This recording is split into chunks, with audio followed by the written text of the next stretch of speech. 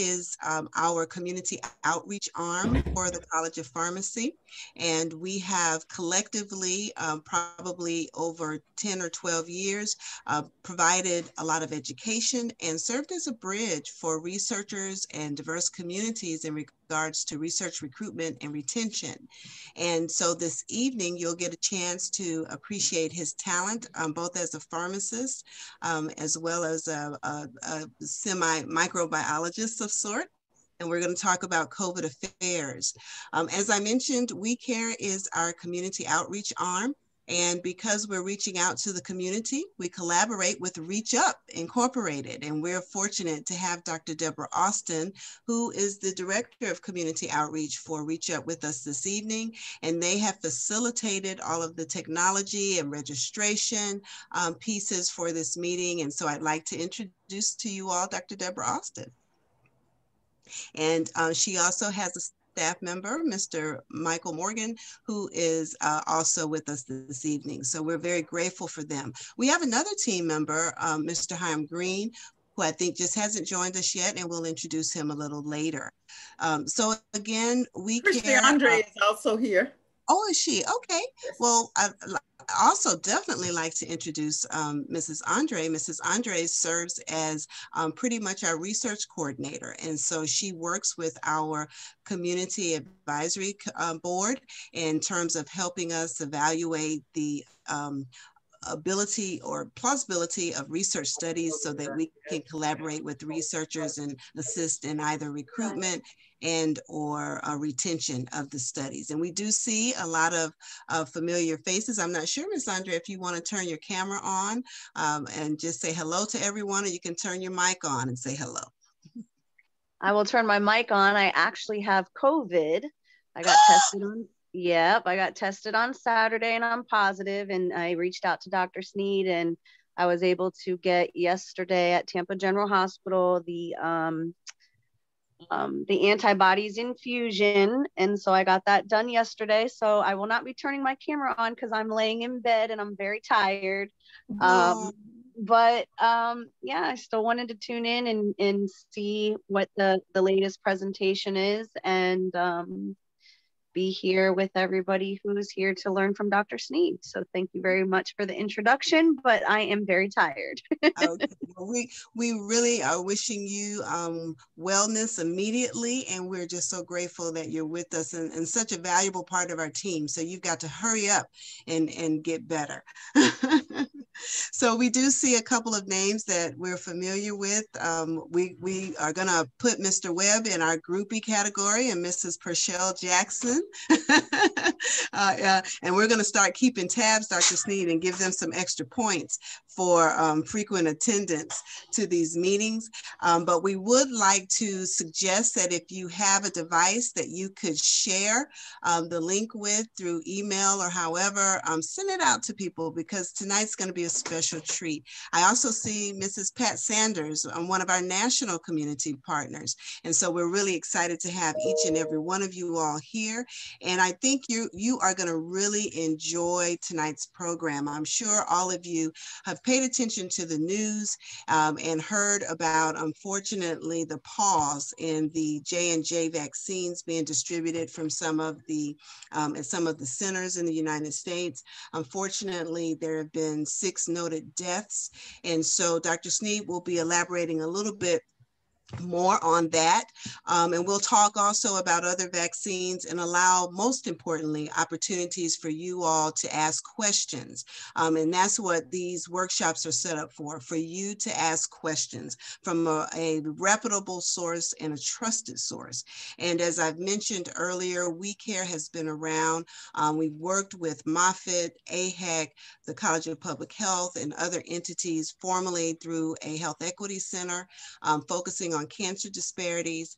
And then Dr. Sneed, after that funding was over, decided to rebirth the effort and philosophy, but expand upon it through We Care, which stands for Work Group Enhancing Community Advocacy and Research Engagement.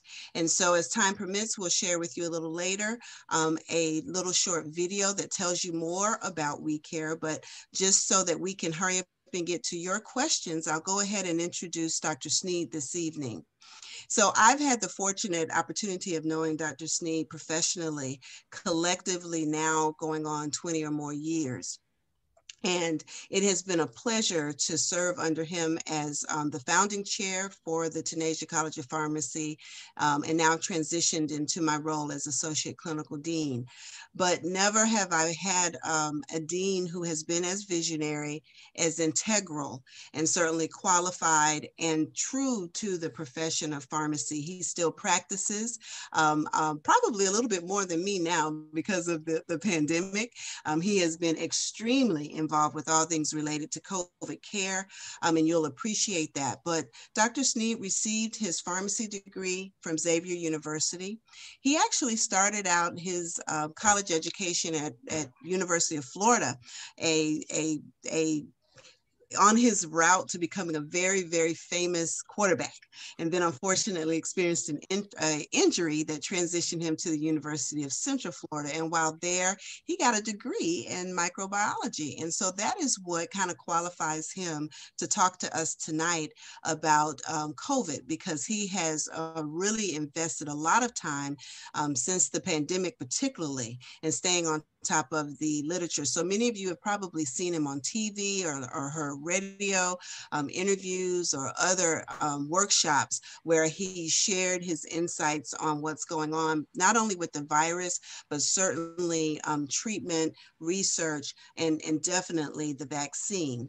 And so one of the other things about Dr. Sneed is that he is an ambulatory care specialist, and he has provided care to patients in the Mersani, I think you're working with Family Health, right, Dr. Sneed? Yeah, family medicine. Family medicine department, and primarily from he's a metabolic syndrome specialist, but he's worked with patients with disorders ranging from anticoagulation disorders to diabetes and the like. So any topic related to chronic care management, Dr. Sneed is definitely a clinician who's highly respected within USF Health as well as in the pharmacy profession. And so this evening, without further ado, I'll introduce to you my boss, my colleague, and my friend. And certainly, again, we do want you to be thinking of questions. If you want to go ahead and put them in the chat, go ahead. And if he says something and you have additional questions, feel free. But we hope to have spend plenty of time talking and answering your questions this evening. So Dr. Sneed, I'll let you take it from there. Well, Dr. Hill, thank you very much. I know you're asking me for that $1 million raise for that very kind introduction that you always give me, and I promise you, if our financial fortunes change, you'll be right in line to get it. But well, I'm glad I have 27 witnesses. Yeah, absolutely. But in any event, tonight is really going to be I want to get through the presentation. First of all, I want to thank all of you for being here. I really want to thank Dr. Austin and just for being a wonderful community partner. We've been partnering long before COVID-19. And I would also like for all of you to know and be aware that we've been doing these presentations since May and June of last year in 2020. Long before anyone knew that we were even going to need to do them and get out to the community, we've been doing COVID education. We began doing COVID vaccine presentations back in June and July of last year, really helping people understand a lot more. So tonight, of course, we've had a very exciting almost 12 hours now of hearing about the Johnson & Johnson challenges with their vaccine. I'll be here to answer questions, and I really just spend quite a bit of time today with our scientists here, kind of unpacking and providing my insight and thoughts, and then gathering their insight and thoughts, and I'll do whatever I can to try and provide that. But I'm going to go ahead and get started. As you often hear in the airline industry, I want you to buckle up and hold on tight, because we're going to go fairly quick. Now, I just want to also share with you, and before I share, let me do this one thing. Yeah, the presentation is very visual. There's a lot of movement, there's animation. I never put a bunch of words up for the public, but I'm here to try and spark a thought, a question, answer anything you may have seen on social media, and try and dispel and do away with much of the misinformation that has gone on, but I'm really here to address it. Our We Care team, we were on last evening with a primarily Hispanic group here in the Tampa Bay area until about 10 o'clock in the evening, answering their questions. I don't anticipate we'll be on that long tonight. The presentation will take probably about 20 to 25 minutes, and then the Q&A is really where we want to begin having a more concerted conversation. But part of our goal right now is to begin to talk with you all, and then we're going to continue talking with younger people, because many younger people right now are the ones that have surprisingly turned out to be a little bit more hesitant, but we're going to try and work on that. So let me go ahead and share my screen here. And I'm going to do that. Okay, Dr. Hill, can you confirm that you can see the presentation? Yes, sir. Okay, so we're going to start off with a couple of very quick animated videos here, and I'm going to stop and pause it in just a few locations during that video, just to kind of make various points for you.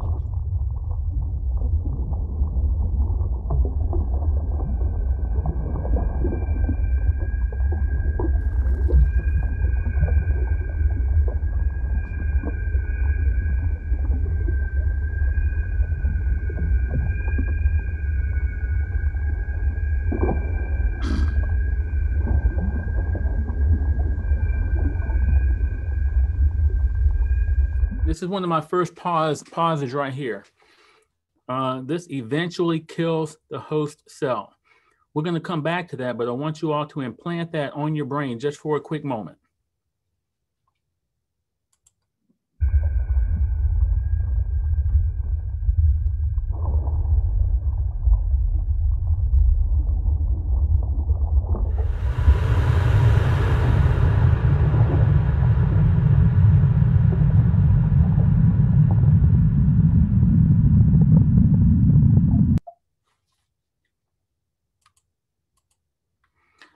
So here's an actual photograph of the coronavirus, and what the green part is an actual single cell in your body, and the little yellow spots you see there are the coronavirus. So when we're talking about millions and millions and millions of copies of that particular virus potentially overrunning your organs and your system, this gives an actual photograph. This photograph came out of the lab of Dr. Fauci and the NIH. It's really important to understand when I'm saying a photograph, this was electron microscopy, much in the same way that we all take photographs with our iPhones. We have very powerful microscopes that can do the very same thing. And so just wanted to make sure that people understand, because there are people still to this day questioning whether or not the virus is real. Now I have another brief video here that we're going to show that kind of has a little bit more narration to it, but really begins to explain a little bit more about how these particular coronaviruses now get into your cells and the challenges that they can create for the infected person.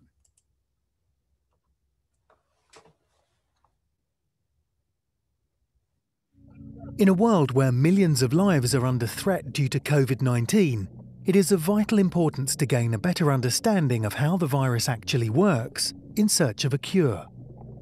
The surface of the virus particle is covered with approximately 100 spike proteins. They always come in groups of 3, in which the proteins are intertwined. Each individual protein consists of 2 parts, a globular head called S1 and a stalk-like structure called S2.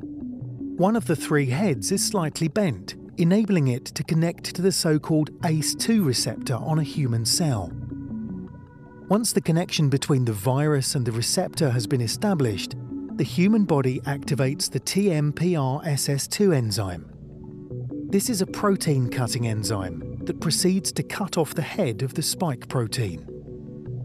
This causes a change in the structure of the virus. The S2 protein now grows longer, penetrating the human cell. The protein then retracts again, bringing the membranes of the virus and the cell very close to one another. At this point, the virus can enter the cell through a process of endocytosis. It engulfs the cell with its membrane. The virus has successfully invaded the cell and can now start to multiply, ready to overrun the system. However, we have strong defense mechanisms that try to prevent this from happening at all costs. Scientists recently discovered how our antibodies react. It's actually a very simple process. Our antibodies bind to the spike head, or S1. I'm only pausing it right here because when you hear about the variants and the mutations, this is part of what they're talking about. So again, I hope that will spark another question, and I'll be very happy to talk about that, but we're going to keep going here. Thereby preventing it from connecting with the ACE2 receptor and stopping the virus from spreading. Understanding exactly how this process takes place is key to the rapid development of a vaccine, making it an essential part of our ongoing fight against this global public health crisis.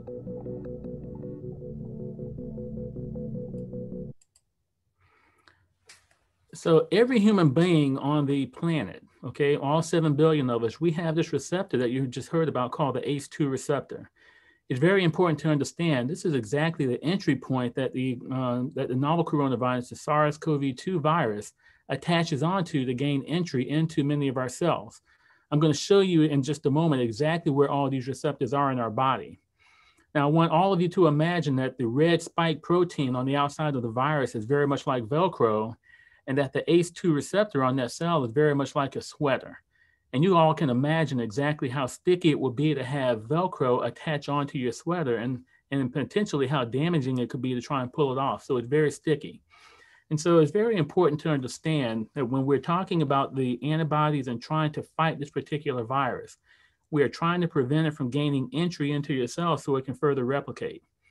Here, I kind of took another photograph, a still photograph of what you just saw, because when that virus gets inside of your body and inside of that cell, it now has the capability of using all of the proteins in that particular cell to replicate and build thousands of other copies of itself, eventually emerging from that cell, destroying that cell, and then going on to infect other parts of either that organ or other organs in the body. And so here are the organs where you find that ACE2 receptor. Again, the ACE2 receptor is what the virus is attaching onto. Here you can see it, we have it in the heart, the intestinal tract. Of course, we've all heard about it being in the lungs, and very often on television, we see people who are gone into the ICU, they're having coughing, they've been intubated, they have trouble breathing, they're on respirators, and so on and so forth. But as you also see, there aren't a whole lot of expression of those ACE2 receptors in the lung, but the lung has such a big surface area that's why we find it causing so much of a problem for many people when it causes that COVID pneumonia. The one that really concerns me happens to be the kidneys and also some of the sexual organs in some of our patients. Now here, I'm showing you exactly what happens when that COVID virus attaches on. What happens to the organ, and what happens to you as a patient? On the left side, the neurological conditions, okay, the headache, the dizziness. We hear about the brain fog. We've heard about people that lose sense of smell and taste. We hear about all of that. Also, I just talked about the kidney injury, but I want to bring your attention to the far right. About April of last year, we really began hearing about these very significant and severe clotting mechanisms that were being found in many of the patients, starting up in the Philadelphia area, moving right up through that corridor into New York City. And each time, and it was being reported in journals like New England Journal of Medicine and other journals, we were finding that this clotting was happening in so many different areas of the body, leading to DVT, clots traveling and depositing into the lungs, even depositing under the skin. And then finally, as far as this particular slide, we talk about the heart. this virus can attach onto heart cells, as I just showed you, and it can lead to very significant conditions like myocarditis, which is inflammation of the heart, and other irregular heartbeat or arrhythmias of the heart. Now, the only reason I put this cartoon in, once again, is to help you understand that when that cell gets inside of your body, it will unfurl, and then that little RNA strand right there encircled by red, that is what now drives everything about that virus to gather proteins from inside of that cell and replicate. And so one may go in, but hundreds and even thousands are going to come out. And eventually, because it's gathering so much of that protein inside of that cell, it will eventually wind up potentially killing that cell of that organ.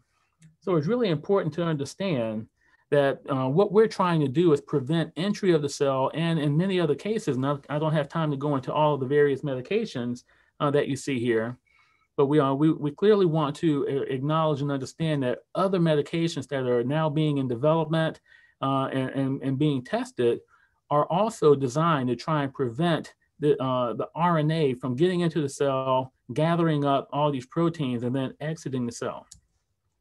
Now, this is something brand new that my team just saw last evening for the first time. And this is especially for many of our young people. When we've been telling people, for over a year now that we want to shut down restaurants, we don't want people in enclosed areas. I'm going to show you a quick video, and then I'll pause the video in the next slide and show you exactly what winds up happening with just one infected individual.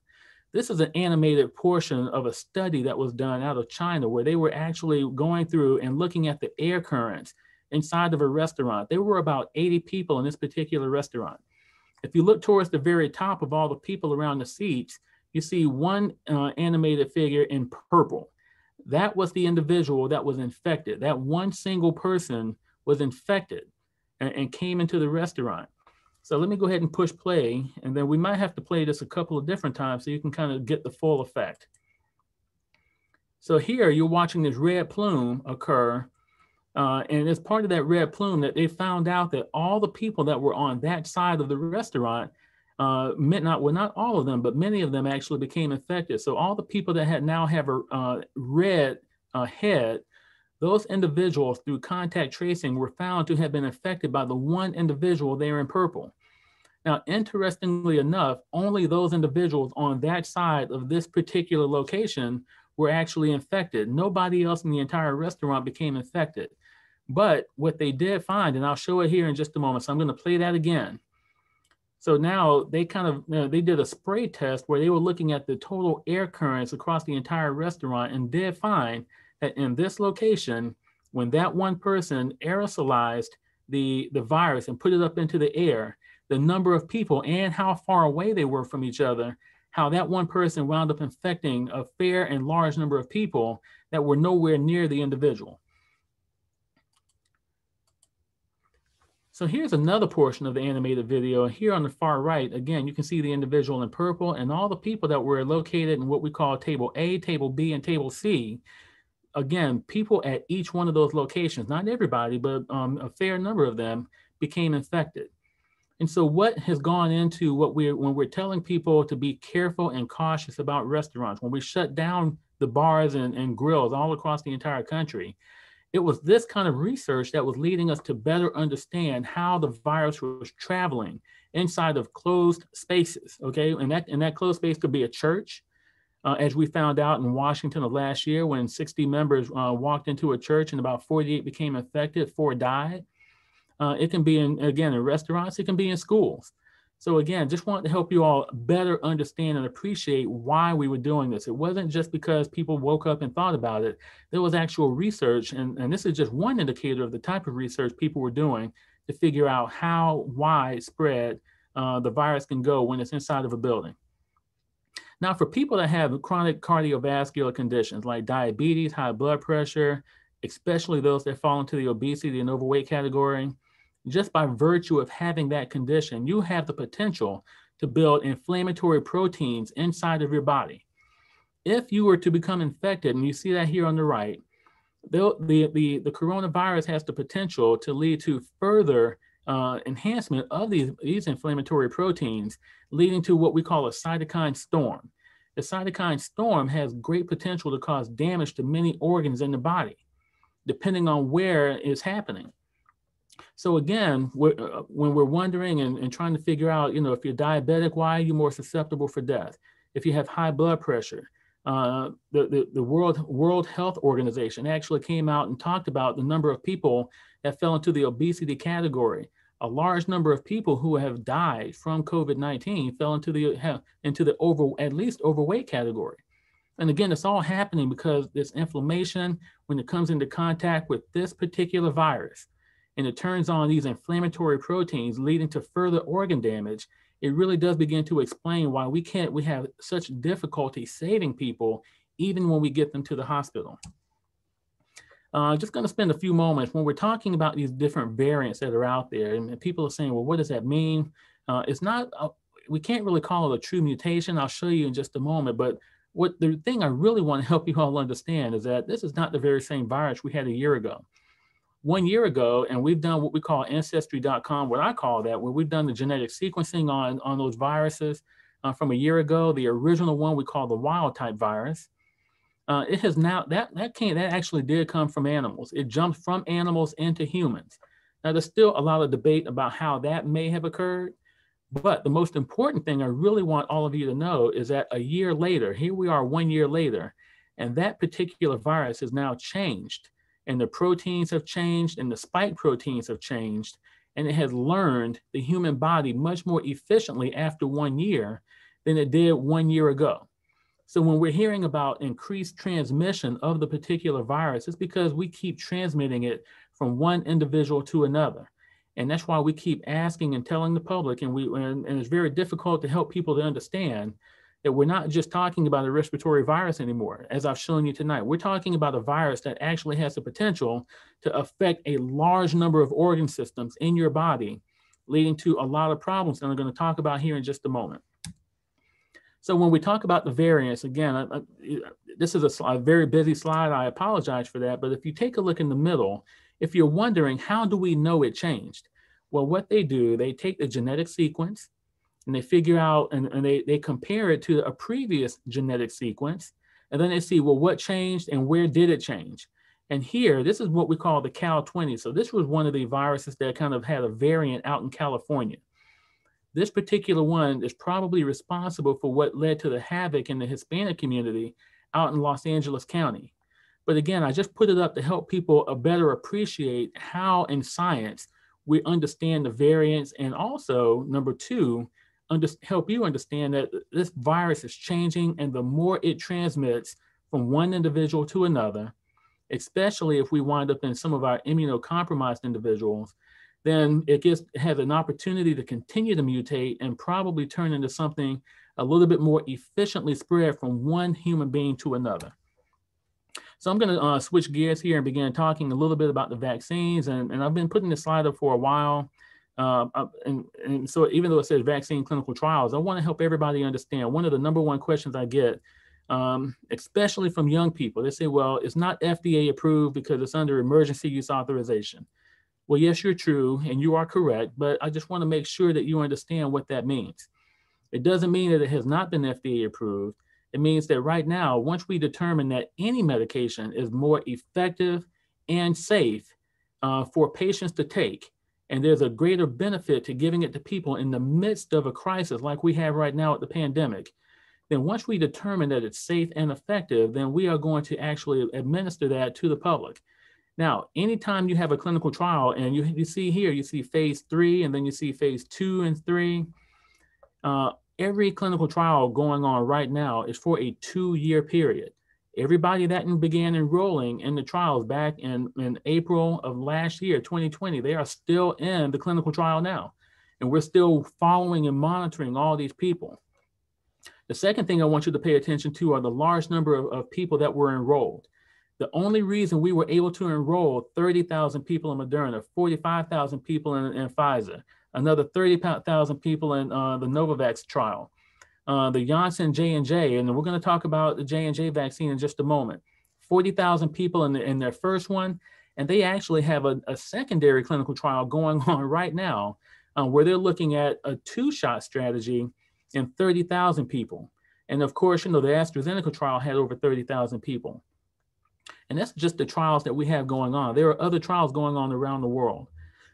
The only reason we were capable of having that many people was because we had a pandemic and people were dying, and they're dying now. And there were so many people. And so we were able to kind of expedite the amount of data that we could collect during the clinical trial. So we want to assure everybody there were no shortcuts taken. People want to know what's the long-term effect. Well, we understand that. I'm going to address that in just a moment. I think I can go past that for time's sake. So people also want to know, well, if I get the vaccine, what is it going to do to me? How am I going to feel? I don't want to feel sick. Is it going to make me sick? Well, here we show people exactly the prevalence in the clinical trials of each one of the most prevalent things that wound up happening to people.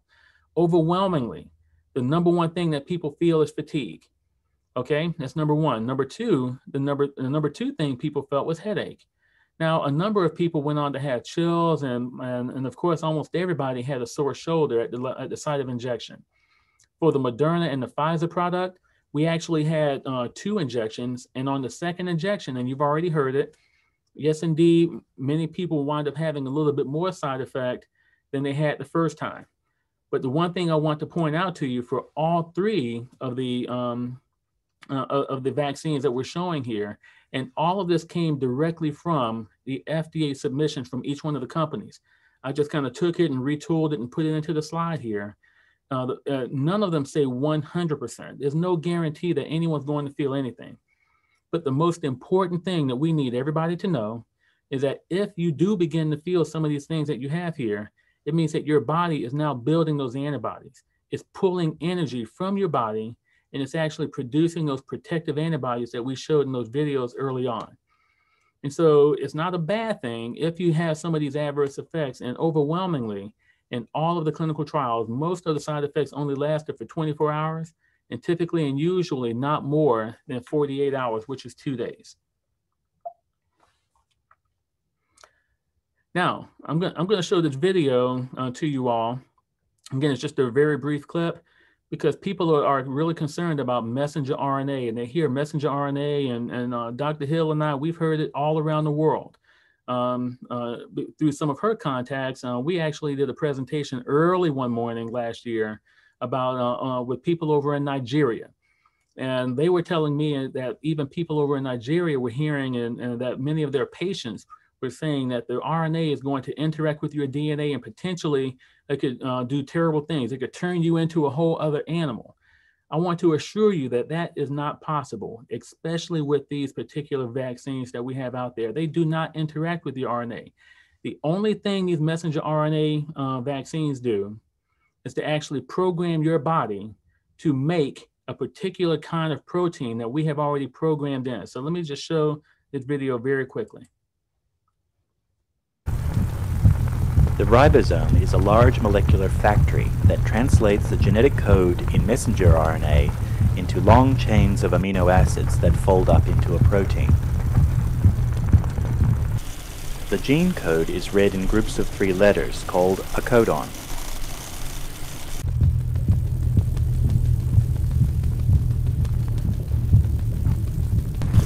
Amino acids are delivered to the ribosome by transfer RNA and match to the gene code in the messenger RNA.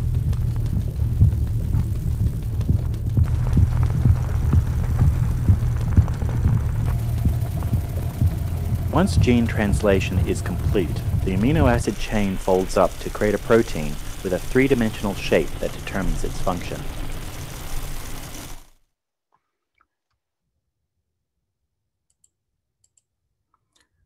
So part of what the big conversation we had last evening about the messenger RNA and what's happening, I want each of you, and I'm going to channel the gentleman that just I saw in the Chauvin trial last week. Each one of you, I want you to take a look at your hands and look at the nails, okay, on your hands, and look at the texture of the nail on your hands, and then compare that nail on your hand to the texture. And I want you to touch your ear and/or your nose. The cartilage in your ear and nose is actually a little bit different than what is on your nail and your skin. and everything else you have. Messenger RNA, and it's much more complicated than what I'm making it right now, but the messenger RNA tells your body how to take proteins and turn them into all of the different things in your body. It's like a computer code. So now we have taken some of that technology and we are now telling your body to produce a particular kind of protein so that we can build antibodies. And so no, it's not interacting with your DNA, and it's not interacting with anything else, to be perfectly honest. It's just telling your body to do a very specific thing. And much like a computer code from a printer, from a computer to a printer, and after you print something on your printer, that code goes away. And when you get injected, especially with the Moderna or the Pfizer product, that messenger RNA is gone within hours, okay? I would imagine it's probably gone within 6, no more than 8 hours. Your body has degraded it. It hasn't traveled anywhere. It's in the interstitial tissues inside of your shoulder, and then your body degrades it and it gets rid of it. So no, it's not traveling around your body. It's not interacting with your DNA. It's not interacting with anything other than what we needed it to do. But I will come back to that in just a moment. So now I just want to switch gears, and especially for many of our young people, and I want you all to be ambassadors if you don't fall into this category of young people that I'm about to share with you for the next maybe 7 minutes, and then we're going to get into a Q&A. It's really important to understand that some of the things that are happening right now are the long-term effects of what's happening with people that wind up getting infected with the COVID-19 virus. Here we have an article that came from a journal called Nature Metabolism, where they began to inspect whether or not COVID-19 can lead to people developing diabetes. And again, without going into everything here, some of the most important things I really want you to understand is that in this particular case, it became a type 1 diabetic. This, the person that they were talking about, the case study that they were giving in this particular article. Normally in type 1 diabetics, and down on that table 1, where it says GAD65, IA2, ICAB, these are things that I order routinely as part of my medical practice with our Department of Family Medicine, when we're looking for reasons why we might have someone become a type 1 diabetic, or even what we call a type 1.5 diabetic, another lecture for another day. They were all negative in this individual, but the individual did have positive proteins, positive antibodies for COVID-19, the IgG. And it was actually the only thing that was positive in this individual. And so it really did harken, why did this individual develop diabetes? Well, we go back and we find out, lo and behold, that you have that ACE2 receptor inside or attached onto the beta cells of the pancreas. And there's speculation, we haven't proven it yet, but there's research going on all across the world that if indeed enough of that virus attaches onto your pancreas, which is responsible for secreting insulin in your body, and it damages enough of the beta cells, that yes, indeed, you may become diabetic because you no longer have the capability of producing your own insulin. So it's really important to understand. You can see here that at the very end, it says, as a conclusion, our report indicates that diabetologists should be aware of the possibility of insulin-dependent diabetes as an acute complication in patients infected with SARS-CoV-2. Some of the other things that have really come out that we're really concerned about are what we call long COVID, long haulers disease, a whole lot of other things. Again, many young people are not aware of this because we're all thinking, hey, you know what? I had a friend, I had a buddy, he or she got infected. They were down for about a week, maybe 2. And then after that, they were fine. Well, lo and behold, what we're finding now is that many people that were infected wind up having long-term effects. And I just want to get through the presentation, but I hope I have the opportunity to share with you many of my own patients and their stories and different things that I have told that are just heart-wrenching and very dangerous. So I want to share that with you. But if you look here on the far right, and you can see the chronic or post-COVID-19 effects that wind up affecting so many different people now. And we began detecting this last year. But now that more and more people are infected, we're seeing more and more post-COVID-19 symptoms. Again, you see here, fatigue, muscular weakness, joint pain, the anxiety and depression. I'm going to come back to that in just a moment. Thromboembolism, chronic kidney disease.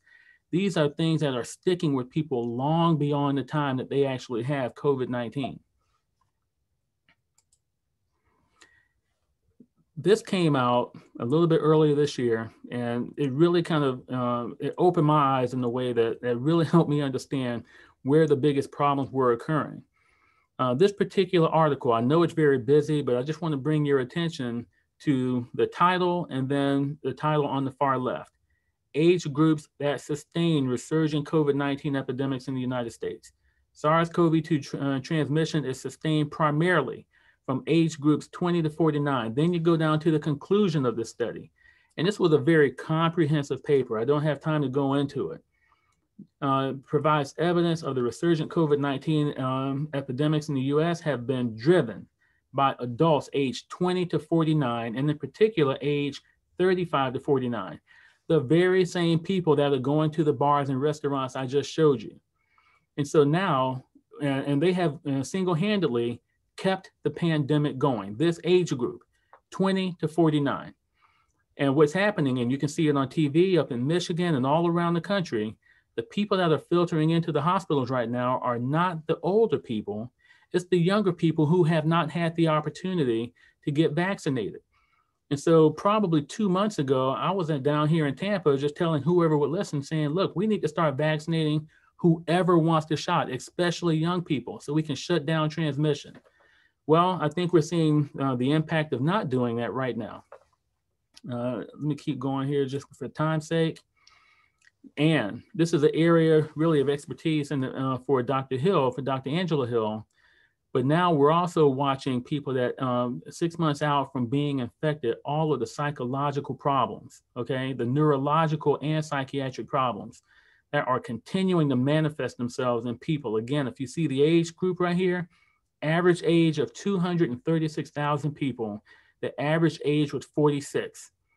And in this particular study, when they went back and looked at all these people, 1 out of 3 people, 1 in 3 had some type of problem. And what kind of problem did they have? And so what I want to show you here, and this is very important for all of our young people to really understand.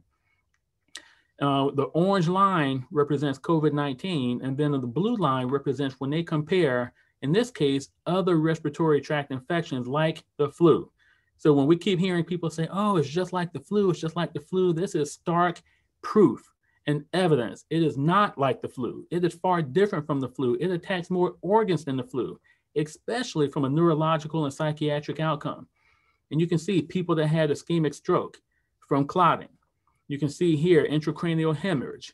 Down on the bottom, the thing that really surprised me, I wasn't even aware until I read the article, dementia. More people develop dementia. And anytime you have that separation between the orange line and the blue line, that means it's far, far, far more prevalent than anything that's ever happened with the regular flu or any other respiratory tract infection. And then here on the far right, you see the mood, anxiety, and psychotic disorders. 1 in 3 people, okay? 33% of everyone that gets infected winds up having a neurological and or a psychiatric outcome. And so the last few moments here, I'm going to spend just kind of dispelling the notion that we woke up, it was April of 2020, and we said, hey, we need to hurry up and build a vaccine to get out. Well, we have very stark evidence that it was actually during the President Obama administration that we began developing, and he invested, and I'm going to show you in just a moment, he invested in messenger RNA technology. It's really important to understand that beginning back in 2013, it was the Obama administration, again, when they came to him and said, we have to do better than what we've done in the past, where he invested $150 million into the development of messenger RNA technology, by the way, that was already in development, that was already being studied. And this began in 2013, 8 years ago. And so we have to understand that he had not 1, but 2 pandemics that he had to deal with. He had to deal with H1N1 when he first came into office, and then he dealt with Ebola. And in both cases, they really could not do much of anything because they did not have any protection. And he came along, and it was Obama that actually said that we have to do much better in terms of building a rapidly deployable vaccine to protect people in the event we have another pandemic. And so I'm going to put politics aside and everything else. We have to give credit to the Project Warp Speed. It was already sitting on the shelf, ready to go. It's really important to understand that that was happening. And also, President Obama, he already indicated back in 2014 that they were telling him that we were going to have another pandemic in the next 4 to 5 years, which is exactly what happened. If you go 2014, add on 5 years, and we have COVID-19. So it's really important to understand. So the very final thing I'm going to show you, and then we're going to get into a Q&A here, is the really simple fact that yes, indeed, even though we had the most robust clinical trials we've ever had, that now that we've put these vaccines out for millions of people, that there are potential effects that are happening.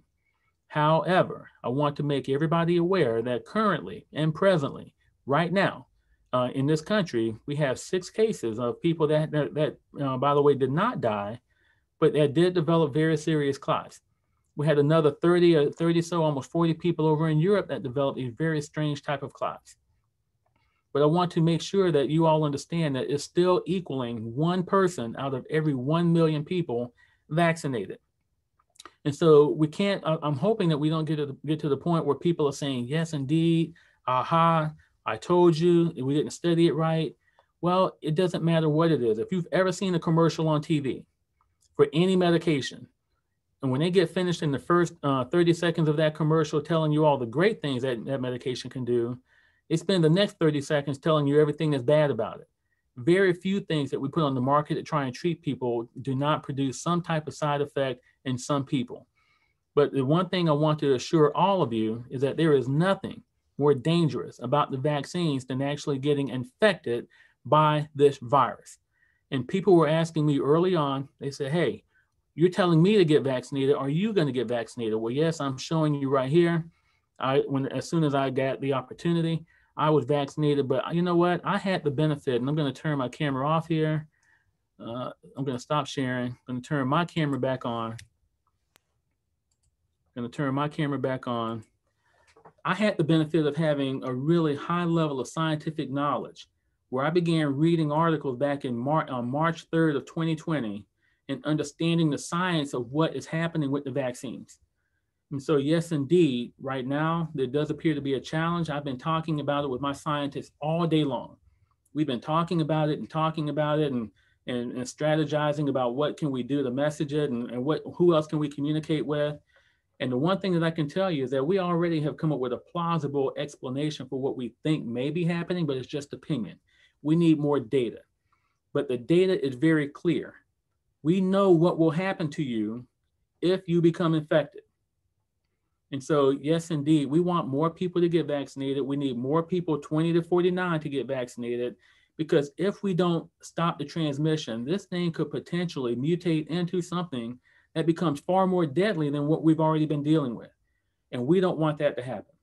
So, Dr. Hill, I'm going to pause right there and take any questions or comments from our guest here, but I want to thank everybody this evening for just allowing me to kind of ramble on with this technology. Again, I hope it was very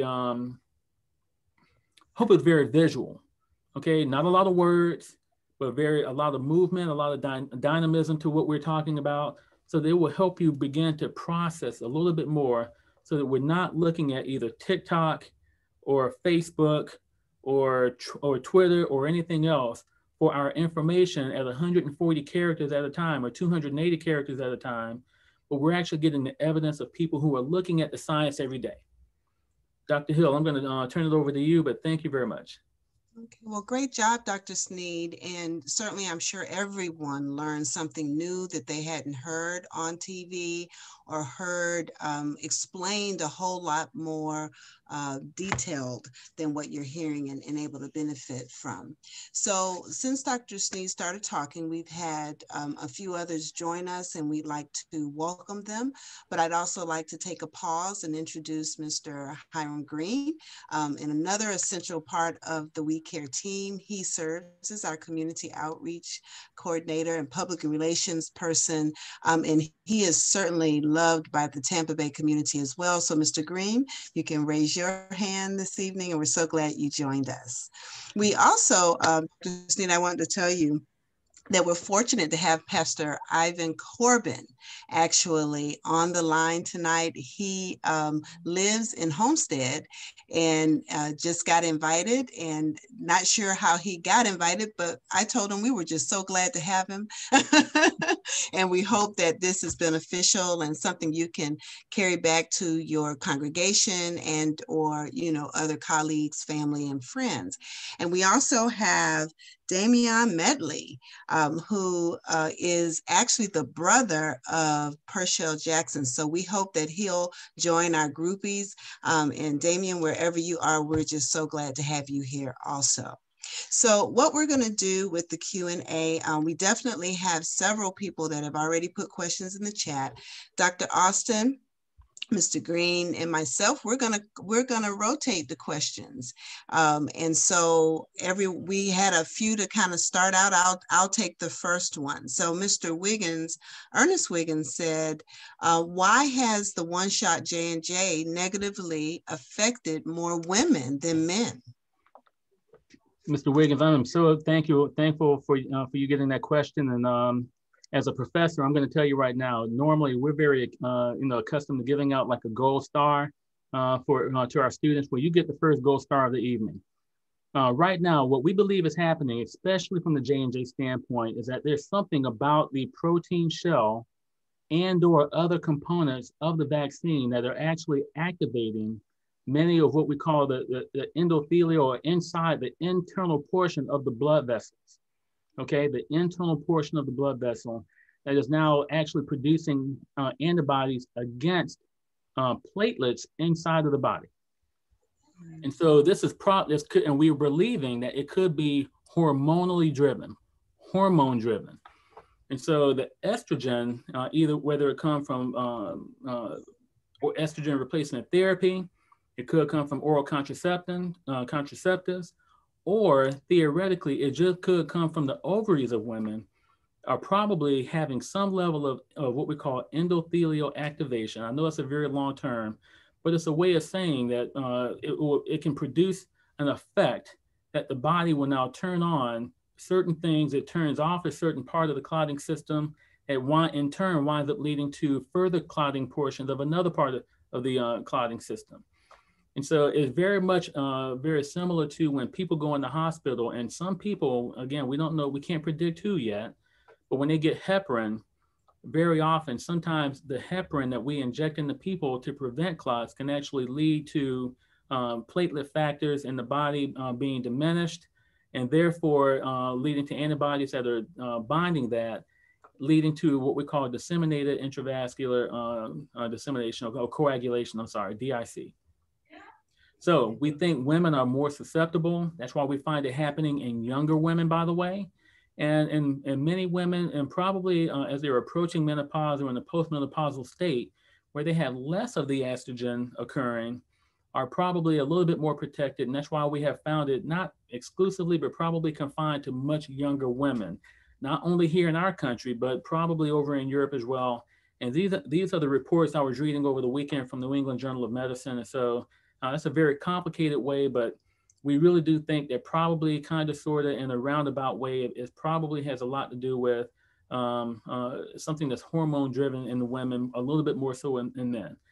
But it's not exclusive to women just yet. We had in the report I was reading just before I came on, there was, out of 11 people, one of them was a man. So it's not exclusive to women, but probably more prevalent in women for that reason. So thank you very much.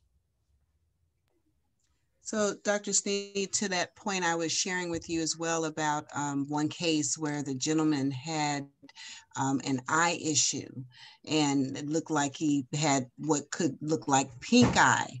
And so I think our messaging there is that people need to also pay attention to the eyes and other parts of the body just to make sure. But also, I also noticed that on television, they're encouraging people to report and let their doctors know if they're having any issues they suspect as side effects, within a 2-week period, particularly of having gotten the vaccine. Absolutely. Let me address that very quickly. because with one of our other internal medicine, actually an emergency room physician that I was corresponding with today, and he was asking me questions and I was giving thoughts back. You know, he began saying, what's happening right now, it could become a confounding factor, especially from in terms of headache, okay, and other pains. And I told him that according to what we think is probably going on, it's probably going to take anywhere from 5 to 7 days. Now, right now, we're talking primarily about the Johnson & Johnson and or the AstraZeneca, which is not here in the United States. We're probably talking more about those two, but we're not going to exclude anything at this current moment. But it's probably going to be about a week out. And so the headache that people are getting in that first 24 to 48 hour period, if it happens right there, that's probably the normal side effect that people are getting. But if anything begins to happen abnormal from 7 to 14 out to 20 days, and you begin to feel like you having a pain internal here, because there's a part of a splenic vein here that we have to be concerned about that's developing clots, or you have a really weird headache, then yes, indeed, we need you to, or if you have pain in your lower extremity, in your legs, we want you to go and get checked out immediately. But we have to also keep in mind that we're talking about, at this current moment, less than one person per 1 million people who have been vaccinated. So we don't want to create hysteria. We don't want to go out and create panic. We don't want people saying, oh my God, I had a family member today that's rather young and her mid to late 20s. Saying, I just got Johnson & Johnson, should I be worried? I said, no, there's nothing wrong with you. You're fine. We don't want to create panic, but we do want to create awareness. And we're looking at it, and I'm sure, hopefully, we're going to have an answer pretty soon. Thank you. Well, Dr. Austin, would you like to take on the next question? Just unmuting myself here. We do have a question from Ivan Corbin, who you mentioned just a bit ago. And the question there is, have there been any people, Dr. Sneed, who have been discovered to actually have natural immunity to this virus? Dr. Corbin, well, Mr. Corbin, I don't know if it's Dr. Corbin, but you know what? We give doctoral degrees away to everybody around here. I've given Pastor Dr. Hiram Green so many titles. Sometimes he's Pastor Green, sometimes he's Dr. Green, and I call him Pastor Dr. Green. But the natural immunity, and again, in that very first or second video I showed, if you were to become infected with the actual virus, your body is going to make an attempt to build its own antibodies to the virus. And we have a large number of people that's exactly what has happened with them, okay? They build antibodies, we can detect the antibodies, and they probably have a measure of protection after they've been infected if they don't have other complications. So yeah, that's the natural immunity. There is not a natural immunity that I'm aware of that can actually prevent that virus, that if it gets into your body, from attaching onto that ACE2 receptor in your body, if that's what you're saying. So there's not a preemptive immunity that I'm aware of. Now, I will tell you, there is a version of it. Even though we're talking about the COVID-19 virus, okay, the SARS-CoV-2, coronaviruses have been around forever. As a matter of fact, 10% of people that have the flu or a common cold probably actually have a version of it, of an older coronavirus that over time has weakened and is now no longer what we call virulent or dangerous, that winds up just causing common respiratory symptoms that go away within 5 to 7 days. Well, and we think some of those individuals have a version of what we call T-cell immunity, that if they encounter another coronavirus, another virus in that family, that they may have an early head start. And so that is another version of what you're talking about in terms of natural immunity. But what the pandemic has taught us is that even if that had been occurring prevalently, that T-cell immunity has not been enough to ward off this COVID-19 virus. So that's a very complicated answer to your question, but your body has the ability to build its antibodies, but very often the replication factor for the virus can outrun your body's ability to build antibodies quickly enough to protect you.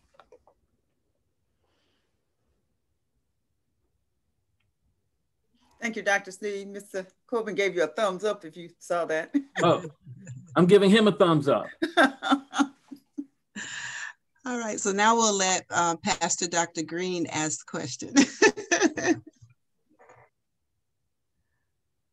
Okay, thank you, Dr. Hill.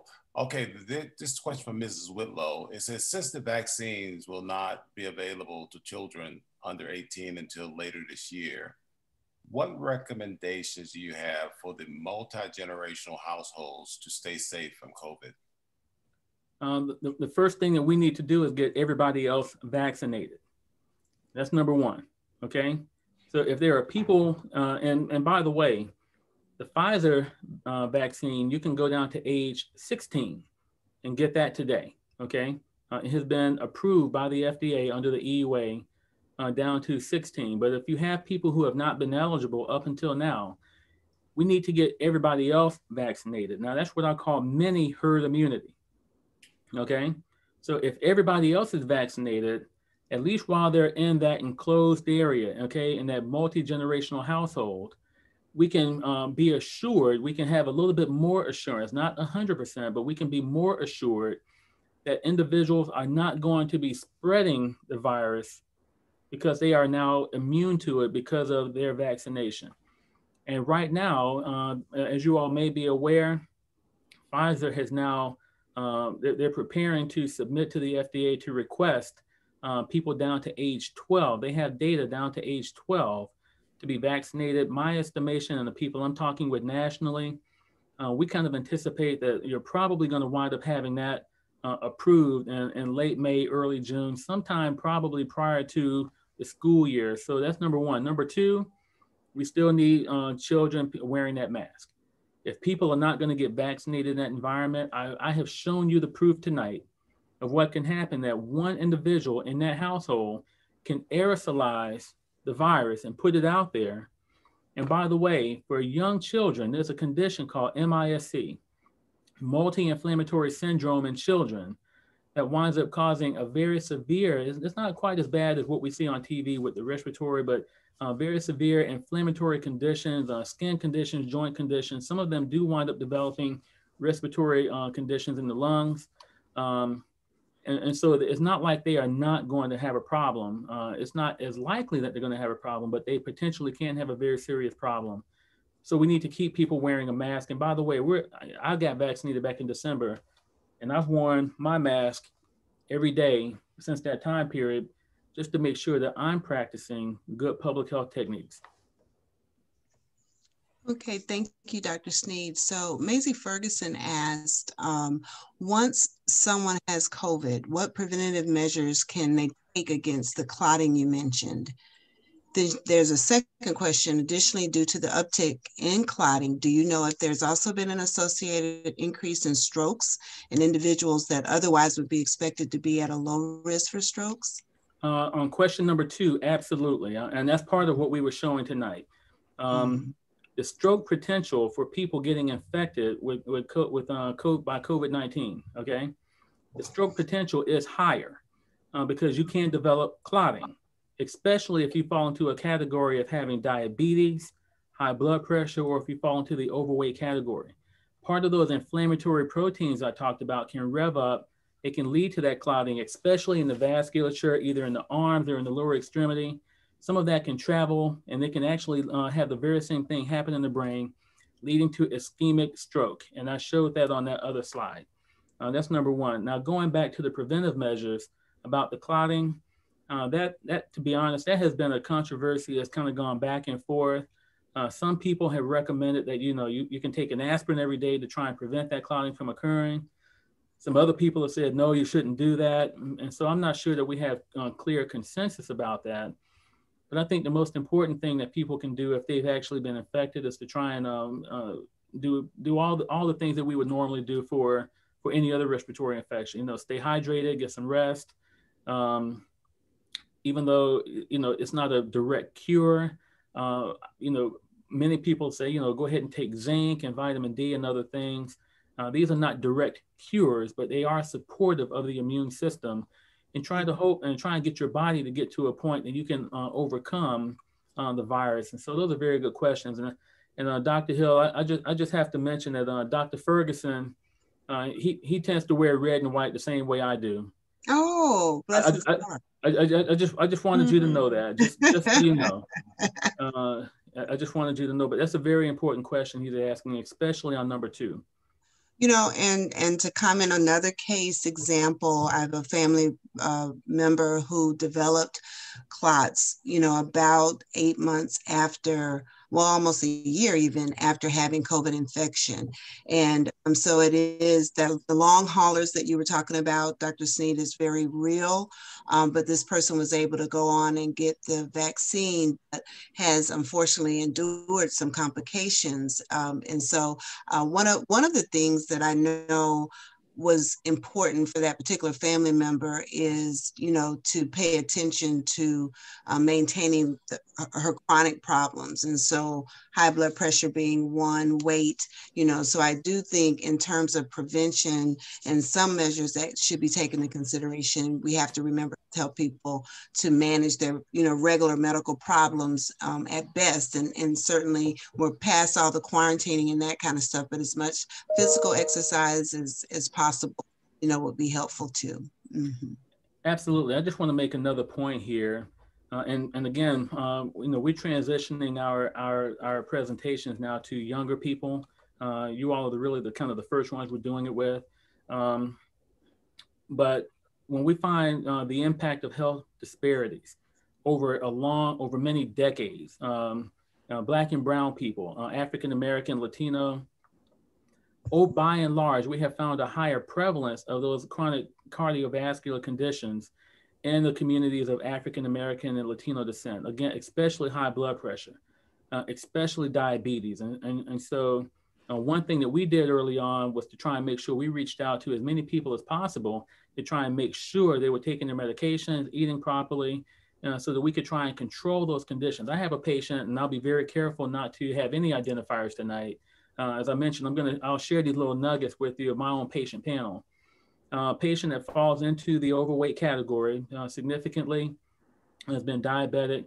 Her diabetes condition has been so well controlled. She became infected, wound up in the hospital for about a week, came out and is doing pretty well.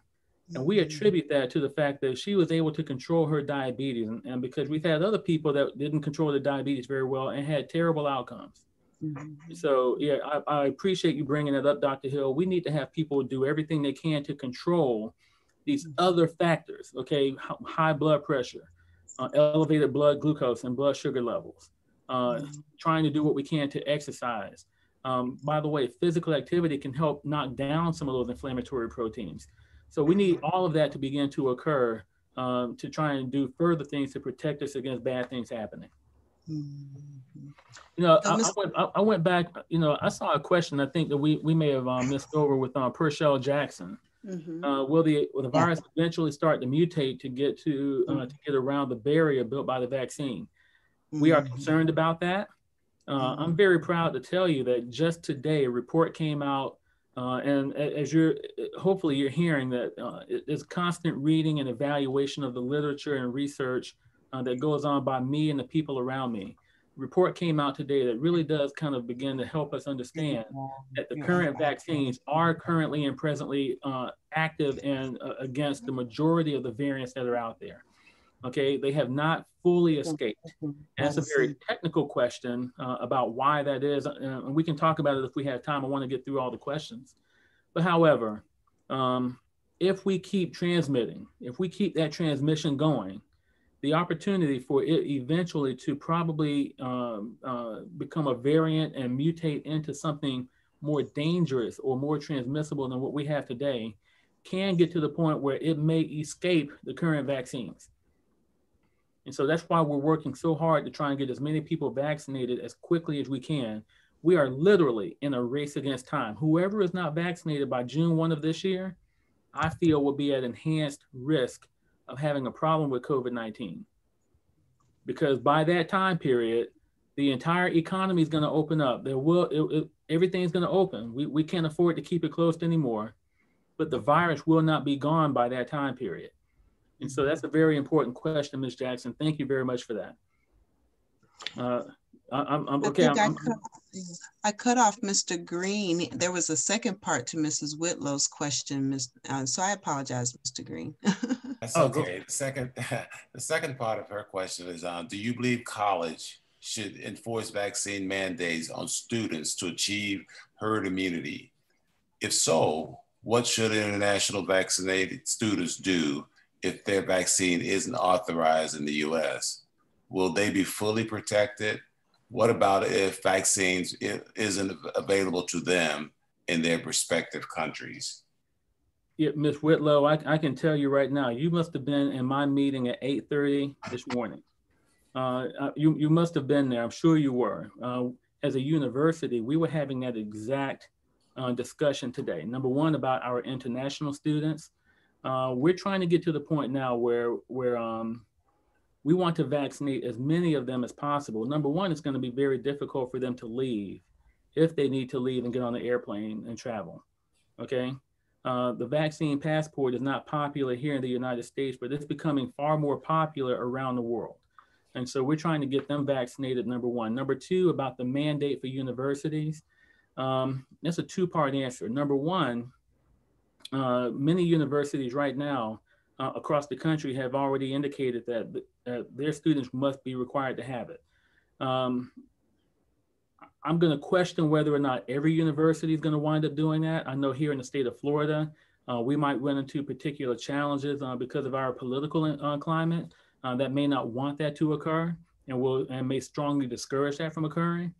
But we're hoping that enough people, to be perfectly honest, will actually adhere to the recommendation of getting vaccinated so that we can protect the entire community, the college community, so that we can kind of create our own herd immunity, both here on the college campus and surrounding areas. But it's not going to be uncommon. It may become mandated. And Ms. Whitlow, I'll just share this with you as well.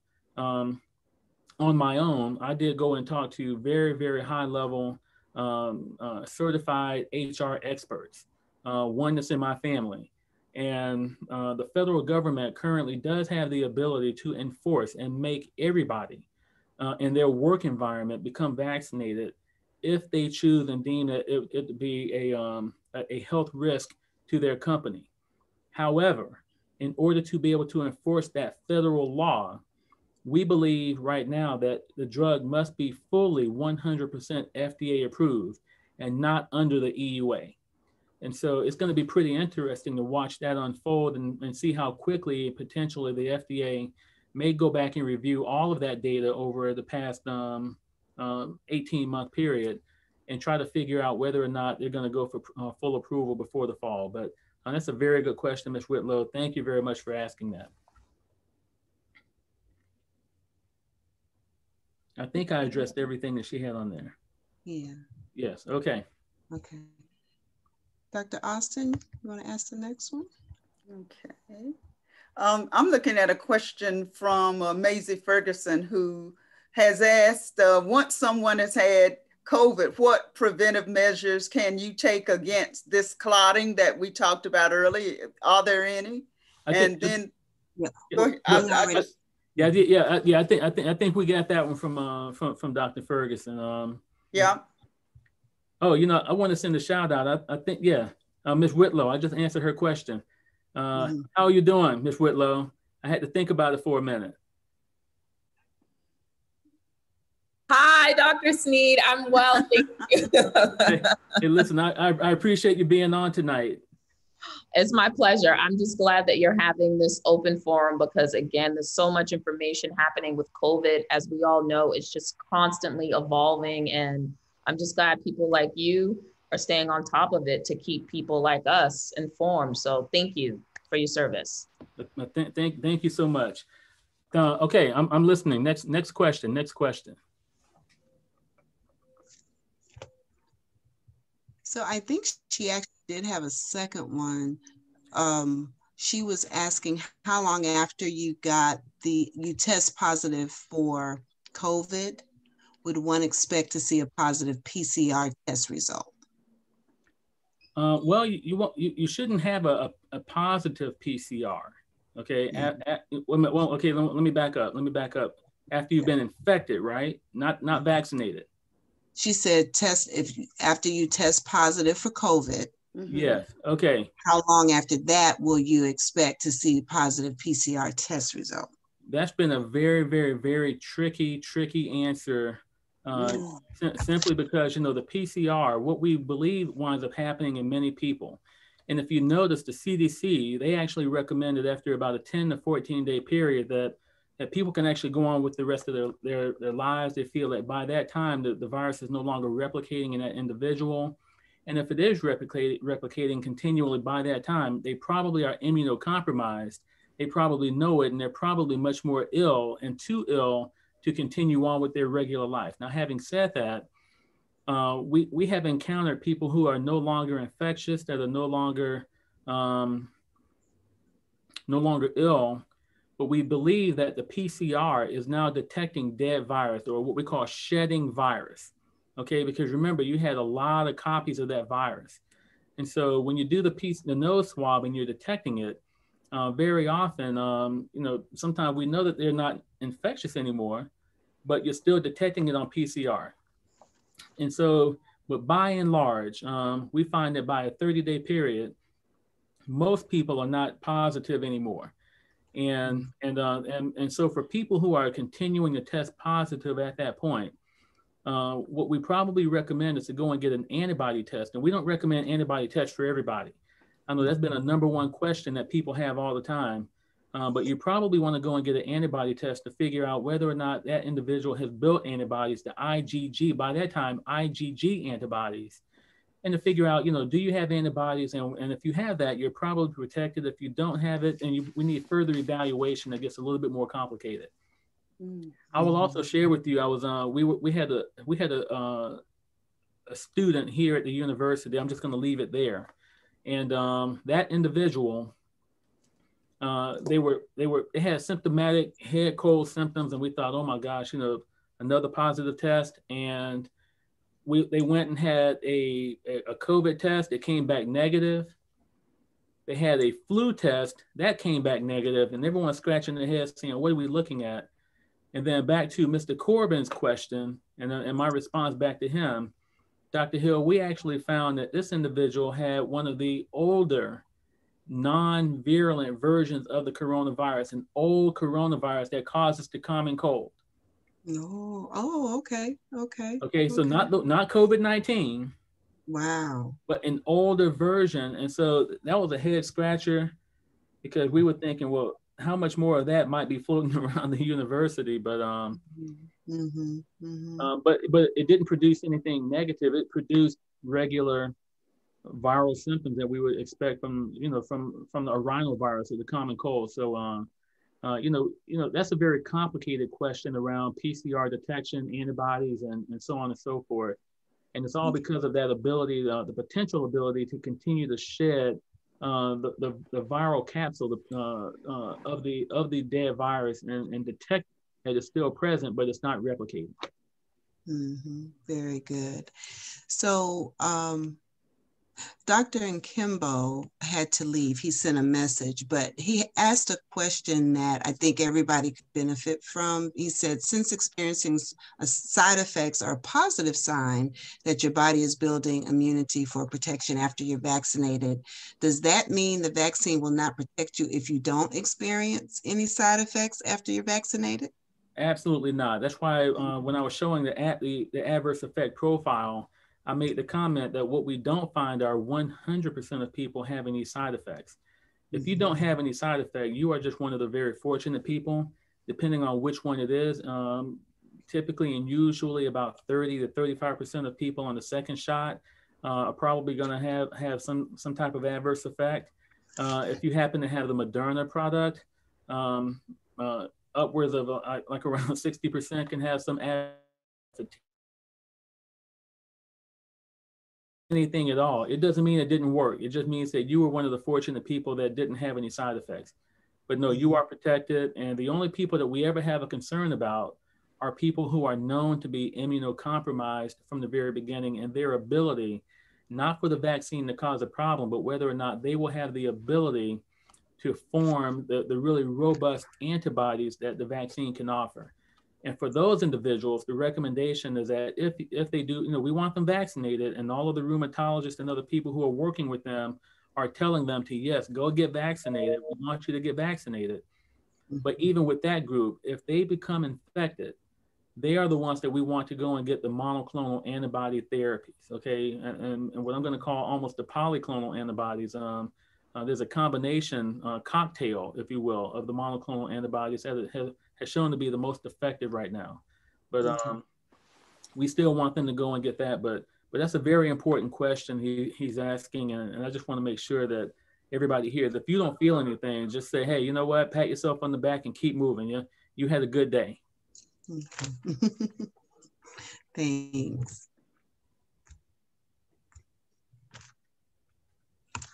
So I'm not sure if Dr. Austin froze on us. No, I'm here. I was just looking at something. One of the things that I was thinking is, Dr. Sneed, one of the slides that you put up when you were talking about the trials, when you got to the Novavax, there was USF there, which, indicates some relationship there. And then we have one person who is a participant, Jeff Rock, who says he's in the Novavax trial. So is there anything that you would, be able to share with us about that Novavax trial and what your impressions are about its effectiveness? Yeah, so before we go any further, I just want to be very clear to everybody that has remained here right now. Yes, I am one of the clinical investigators for Novavax here at the University of South Florida.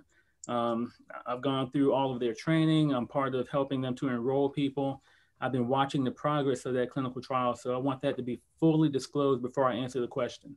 The Novavax vaccine, currently and presently, in terms of what they've been reporting from all of their trials around the world, has been shown to be somewhere in that 95% effective range, just like Moderna and Pfizer. That's number one. Number two, unlike Moderna and Pfizer, and unlike AstraZeneca and Johnson & Johnson, they have taken a little bit more of a kind of more traditional approach to how they manufacture their vaccine. They have taken portions of the coronavirus, and they have grown a portion, not the entire virus, but the spike protein. They've grown that in certain cells, a cell line that we call it. And then they kind of take that stalk and they cut off that stalk, and then they process it in a very complicated process. And they take those proteins, the spike proteins, and they put that into the vaccine. So unlike the other ones where we're trying to get your body to manufacture that, they're just giving you the little red spikes. It's like they kind of went and shaved off the red spike proteins and put that into the vaccine. So what we call a protein vaccine, a little bit different. Again, when you're injected, you cannot get COVID from the vaccine. There is no live virus. It's not even the. And so it's a little bit different. The clinical trials have been robust. They've been very good. At this current moment, I'm not aware of any terrible adverse effects either here in our country or around the world. But we want to thank you for actually participating in that clinical trial. Because again, we need as many people doing clinical research, because one of the number one questions people are asking, and I did a similar evening with some of our athletes here, and they were asking, well, it hasn't been tested enough. It hasn't been tested enough. And I said, well, it hasn't been tested enough because you didn't come and get in the clinical trial. We need more people getting involved in clinical research, and especially people of color primarily. And I know the Tuskegee experiment is very scary for people, but you have people like myself, Dr. Kizzmekia Corbett, who's in Dr. Barney Graham's lab up at the NIH. She helped develop everything. We have a different level of oversight around the clinical trial process that we've never had before. And so when people keep on bringing up Tuskegee and feeling like they're a guinea pig, no, that happened with that group of men. They weren't even told that they were being experimented on. We're not going to ever do that again. And I would not let that happen. None of us will ever let that happen again. We have too many controls along the way to make sure that will never happen again. But we need more people involved in clinical research along the way, because we can't answer the question if we don't have participation. And I know people are saying, well, what if something bad happens to me? Well, we understand that. And I understand that because I've participated. I've tried to sign up for them. But at the end of the day, the greater good of making sure that we have a safe and effective vaccine, therapeutics, medications, other things can only be achieved if we have volunteers that come in. And we're going to tell you all of the known risks long before you get to that point. And by the way, Dr. Austin, what was the gentleman's name that was in? Jeff Rock. Jeff Rock? Mm-hmm. You kidding me? Yeah, it's me, actually. Jeff Rock, is that your real name? That is my real name. Oh man, you know what? You get the second gold star of the night, my friend. Okay, well, thank you, and thank you for the answer. That was hey, that's the coolest name tonight, Jeff Rock. Well, thank you. Well, no, I hope that kind of answers your question. Yeah. We're very high on that particular vaccine. Again, I am an investigator. I want to be very clear about that. I'm not here to promote it. But so far it has shown to be safe and effective, and it does have a kind of more traditional type of vaccine field than the messenger RNA technology. But I want to be very clear and let people know the messenger RNA technology has been around for a long time. And I'm going to make a provocative statement here in just a moment. Oh, I'm looking down here in the corner. Dr. Sears, how you doing? I am great. This is a blessing, by the way. A lot of my friends and family from the Bahamas were having lots of concerns because they were experiencing the Johnson & Johnson side effects. And there was a doctor who was telling them, don't take it. So I was like, let me listen in to see what you're saying. So I'm grateful that I really joined this conversation. This is so critical. Thank you very much. Thank you very much. I'm going to make a provocative statement here in just a moment as we're going to probably close out here soon. I know we've been on for a while, but I'm thankful for you all kind of hanging in there with me and just allowing me to share this information. It doesn't do any good for me to read 375 articles and then not share the information with people. And so I'm thankful for all of you. Do we have any further questions? Jeff Rock got me. He knocked me off of my game. Dr. Sneed, he's Reach Up staff, so I know that is his real name. Okay. Yeah, that's how we pay him. Okay, very good. Yeah, are we any other questions? I want to make sure we get through everybody's questions here. That is very important we do that. Yeah, well, one of the questions I think I could possibly chime in a little bit, but I want to see what you have to say or if you want to ping pong it. But Pershel asked, is it possible that the virus is infecting the brain and causing amyloid plaques to form, which are causing the neurological effects we're seeing associated with the dementia? I don't know, I'm going to let you take that question, Dr. Hill. I mean, of course I can answer it, but you know what? I want to showcase you for a minute because I think I've told you in the next half of this year, when 1 in 3 people wind up having these neurological problems, we're going to shift around, and I'm going to be your host. Okay. Because you're the neurology person, but why don't you go ahead and take a first stab at that? So I didn't get to read the article Dr. Sneed read, but a couple of months back or early fall in the Neuroscience Institute, we were kind of preparing for what we envisioned to be an onslaught of concerns about memory because there were reports about the fog associated with the COVID vaccine. And doing a little research, what we realized is that the virus actually enters that nasal passageway and goes through the olfactory bulb, which is tied to our smelling. And that's why people were losing, the sense of smell. But it was riding that little highway and actually bypassing some aspects of the blood-brain barrier and getting into the brain. So now, can't say just yet, again, Dr. Sneed is going to chime in, but at that point, we had not noticed that amyloid plaques were developing, but there was data or has been data that I probably paid most attention to because one of our pillars in the college is personalized medicine. And that is, we have found that some people with certain genetic makeup, those that have what we call the EE or homozygous mutation for ApoE seem to be at a higher risk. And that was a pattern we were noticing in a lot of the elderly patients that were interestingly predominantly Caucasian, because that's where we typically would see that genetic malformation, and it was a sign of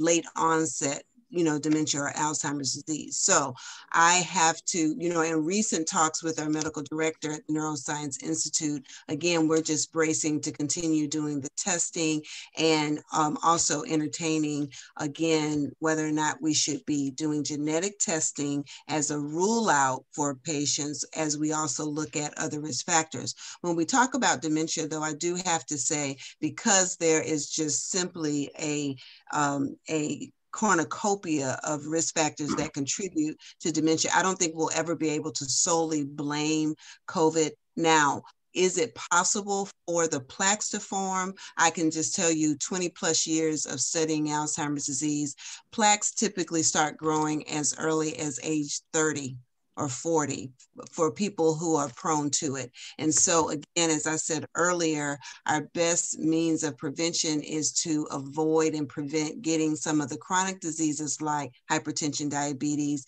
and certainly having the strokes and things of that nature, because that sets us up for already compromised blood flow to the brain and other types of dementia in that regard. So we can't solely blame the COVID vaccine, that would be why they got a dementia, but we do know having the virus in the brain, as with any kind of infection, does affect brain function, and that the confusion, the disorientation, any memory changes would be very likely, because it could subsequently, as Dr. Sneed so eloquently already described, destroy cells in the brain that would normally provide those kind of functions, and memory would not be an exclusion. In the brain, its only protection is really that blood-brain barrier. So if you have something that manages to bypass that, then it's a very vulnerable organ like any other organ in the body. So Dr. Sneed, what would you add to that? I'm not sure I want to add anything to it. I think that's exactly what we've uncovered. The olfactory bulb pathway was something that was not understood and not well known early on. And I think really the revelation from the Lancet Psychiatry Journal article about dementia really was one thing, but there's multiple types of things that wind up leading to dementia. A version of it can be, ischemic dementia, and there's other components that can occur. So I think it may be a little bit too early. I'm not aware of any PET scanning or anything else that would actually go through and indicate that we're doing amyloid deposition leading to that. And if that were the case, but I can look here just for a moment, because I think I just saw something. No, I won't be able to find it quickly.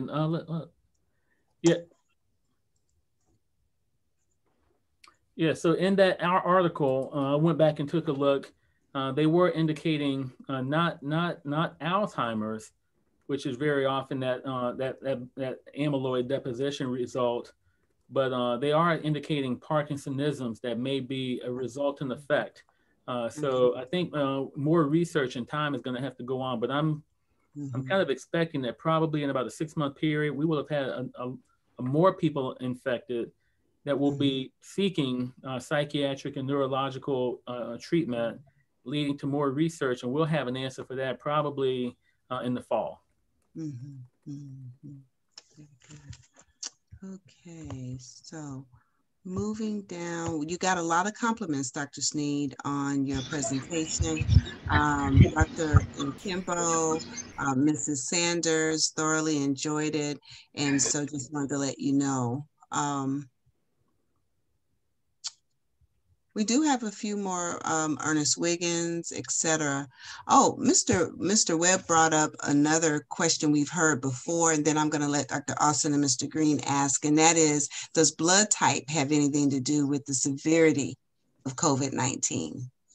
Yeah, that's a question that continues to kind of bounce around in the scientific community. There had been an association with type O, but that to my knowledge, I'm not sure that has been proven just yet, because again, statistically, you find more people in that category, and so we're just not sure, and there's nothing that we can rely upon, because we happen to know that type O people are dying like everybody else, and so I just wanted to be very clear that we don't, there's been a general association that people have tried to make, but scientifically, I will not go out on a limb this evening and make that statement to you. Nothing, and I will only make statements that I can back up with evidence for you all to be able to find, independent of me making the comment.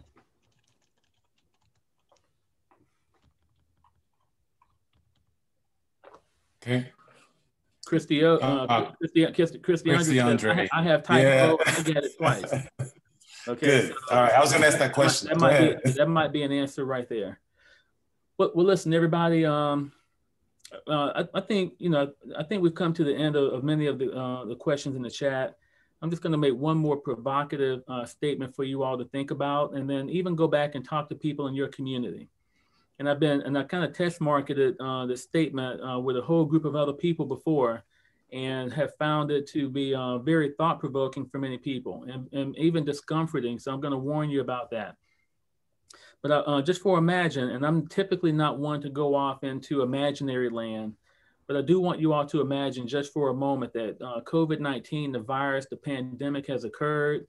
It has fallen upon the United States, and people were dying at a pretty high rate. They were dying because the COVID-19 was causing a cancer in the body, okay? And the cancer was killing people, killing some people, and having other people have very long-term effects. Let's just imagine that for a minute. If that were the case, I really do wonder if people would be hesitating to go out and get the cure to that cancer so that they could either cure the cancer or prevent themselves from having it in the future. And when I have put that question out there for people to really think about, overwhelmingly, people say, you know what? Absolutely, I would go and get that protection because I don't want to die from cancer. Well, right now, we have to imagine that this is another version of that. We've had 564,000 people in this country die. We're probably going to hit about 600,000 people by June 1.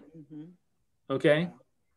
And the vaccines are out there to prevent further problems, further neurological problems, further respiratory problems, and further death. And one other provocative example I will give all of you, again, being very careful about the patients that I have, because I don't want to do anything identifying, but I had a family member of one of my patients, a family member, not my actual patient, that actually contracted COVID. Was not severe COVID, just the regular version, did not wind up in the hospital, had the cough, developed a version of the pneumonia, but not real severe, got over that. But then a little while later, continued to have breathing problems, had to go on permanent oxygen. I met this individual about 2 months ago. About a month ago, I found out that that individual has been told by their physician that they had 3 to 5 months to live. 3 to 5 because the COVID scarred their lungs so severely. Now we're not talking about an individual that went into the ICU, didn't even really, as far as I can recall, did not even go in the hospital, but needs a double lung transplant because of the diffuse scarring that occurred. And is not eligible for the double lung transplant. And so now has been told that they have 3 to 5 years to live. I can go on and on with these terrible stories. I have witnessed this. So when people are telling me that, oh, it's just a flu or, it's a hoax or whatever, I have watched people live it. And that's driving my passion right now. And I'm really afraid. I don't think we're going to have the big peak fourth wave that people have been talking about, because I think we are vaccinating enough people and enough people were already infected and had immunity. But we are going to have another peak, but it's primarily going to be young people. And that group, whoever they are, whether they're Caucasian, whether they're African-American, Latino, whether they're man or woman, whether they live in a big city or whether they live in rural America, wherever they are, 6 months from now, they're gonna have these long hauler effects. And so we need to try and shut that down now. So that's driving my passion about it. I don't let anything I do with COVID-19 and the presentation I'm giving interfere with my real job. That's from 7:30 to 6:30 every day, oftentimes 6 days a week. But from 6:30 on, I will continue giving these presentations as long as Dr. Austin will let me use her platform. She's been with me every step of the way because we need to get the word out. And I know that people are having fear right now about the Johnson & Johnson vaccine. I know people are fearful about it. I get it. But we really have to think about the fact that the risk benefit is in favor of getting vaccinated. Okay? Because if you get infected, you are now have a 1 in 3 chance, or even worse than that, of having something bad happen to you and take away your quality of life. The metric cannot be whether you live or you die. There's a whole area in between of bad stuff that we don't want to happen to anyone. So I just wanted to kind of get provocative for a moment and really just kind of make that statement. And right before I get off, I mentioned a person a little bit earlier, Ms. Whitlow.